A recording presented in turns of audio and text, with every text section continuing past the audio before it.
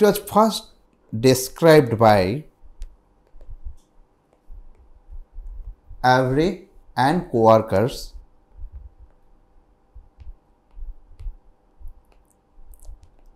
in 1966, okay, also known as wet lung syndrome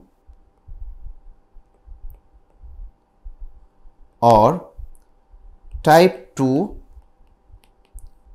respiratory distress syndrome, type 2 RDS. This was asked in AIIMS recent exam.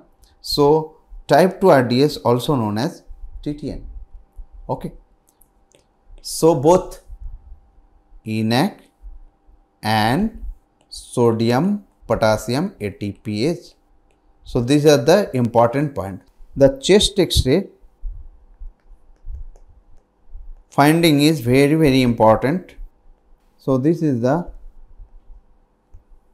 sunburst appearance. Sunburst appearance, fluid in the horizontal fissure, hyperinflation, flat diaphragm, mild pleural effusion and cardiomegaly.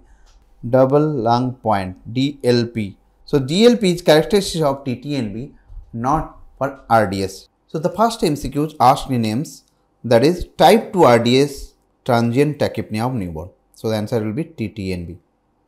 Okay. Now, second questions.